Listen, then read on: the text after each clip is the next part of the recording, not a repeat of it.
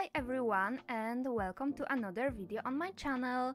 Today's video is a little bit different from the usual content you will find on my channel. I am a huge fan of vlogs, so I thought I would give it a try and add a little variety to my content. From the very start, I wanted the channel to be a place where people can relax and forget their worries for a moment. I think vlogs are a great way of achieving this, so let's dive into it. When I was younger, I used to watch TV and see adverts for toys that every one of us wanted, but sadly only a few of us could afford. One of them was actually iron bits. I really wanted this, but like most people, I could only dream of this toy. It was very expensive. Some time ago, my friend and I were talking about iron beads, as she has found many kits in the local shop and has started making beautiful things. I really liked what she was doing, and we started to talk about how it had been a dream of ours as children to be able to make something with iron beads. One day she gave me some sets of colors and I was excited. I immediately started searching the internet for inspiration and then I had an idea. I didn't want to choose simple design, so I decided to make something with my original characters. Remember how pixel icons used to be a popular avatar format on DeviantArt? Well, in real life they are not animated like the Daily Prophet from Harry Potter, but I wanted to create something similar. At first, I wanted to make the whole character in the form of a more complicated chibi, but I soon realized that it would be very difficult to stack them on a plastic panel without a prior plan for laying out the iron beads in pixels. Also, this is my first time with iron beads, so I didn't want it to be something complicated because if it didn't work out when I ironed it, I would be very sad and disappointed with the amount of wasted beads. With time to make eyes and face, I changed my plans to make something like a bookmark. And that's how this came out. These are the eyes of one of my characters, Ines, who I have drawn several times on my channel. I have to admit that it is a bit thick to use as a bookmark, but it makes a great background decoration when I take photos of my drawings. Did anyone notice a spoiler at the end of my last video about what I have created today? Let me know in the comments. Also, tell me if you ever dreamed of iron beads as a child. I still wanted to make a full chibi, so I decided to simplify it as much as possible. I used references I found on Pinterest and managed to create a mini chibi version of one of my characters, which you could get to know better in my last video when I created the character reference sheet. The symmetry proved to be a huge help. As you may have noticed on the bookmark, I created my character's face from a slide profile. Here I decided to do something simple, small and straightforward, so I went for something like a keychain.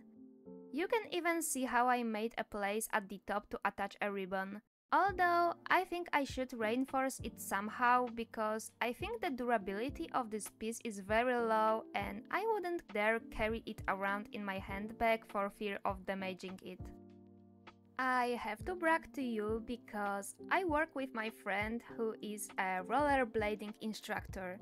He started teaching some time ago and is also growing on social media.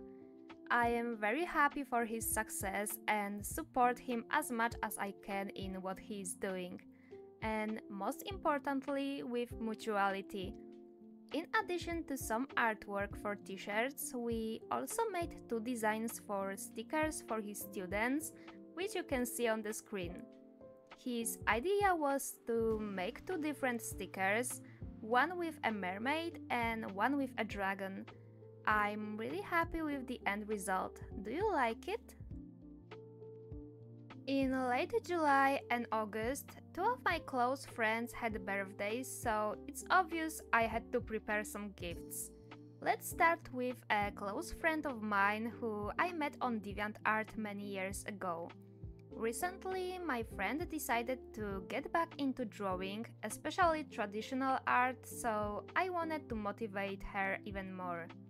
We were chatting the other day that one of my favorite shops where I stock my art supplies was not near where she lives, so I wanted to gift her something from that shop. I knew she had been using a huge box as a light box for many years.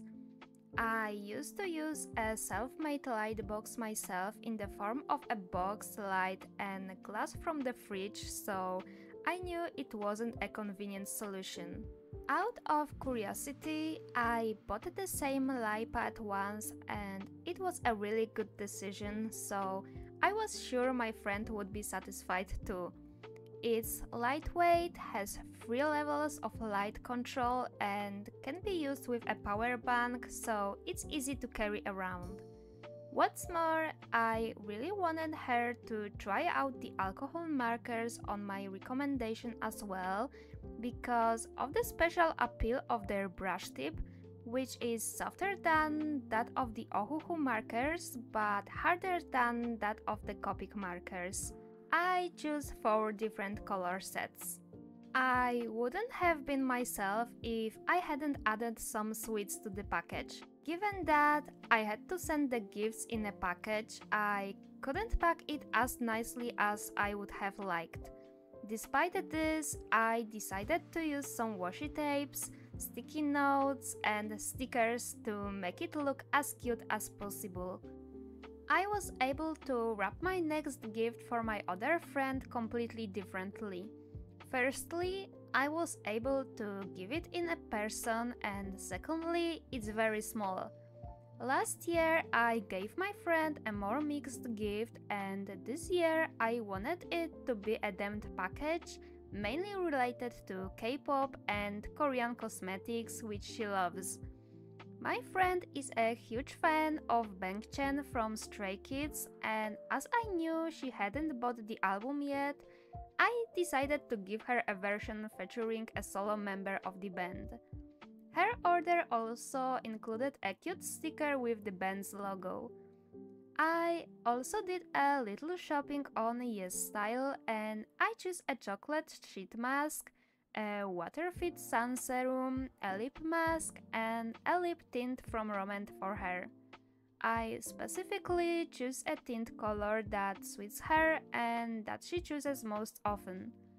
I wrapped the gift in clear foil and added a pretty ribbon. Something was missing, so I added some colorful flower stickers. By the way, I really love making gifts for others. I also have a lot of fun wrapping them myself. If I had to open such a nicely wrapped gift myself, I would be sad that I had to destroy the wrapping in order to open it. I'm sure many of you have that too. For the rest, I have a reserve of stickers, washi tapes and other gift wrapping items for the next 100 years. Do you like how I wrapped this gift? I am also curious, do you prefer to give or receive gifts? Let me know in the comments below this video.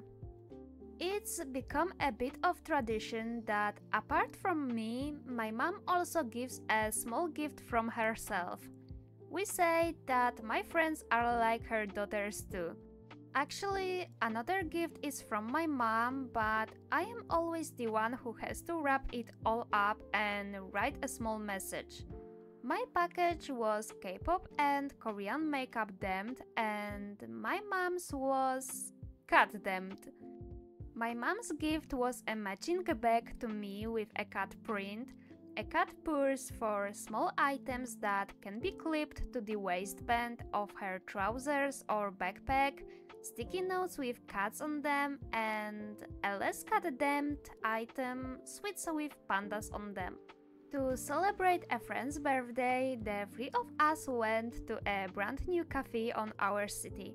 I could live in it. Look at those beautiful looking drinks and waffles. Have I given you a taste? That would be it for today's video. Let me know if you like this form of content. Thank you for watching. Don't forget to leave a like and subscribe to my channel. See you soon. Bye!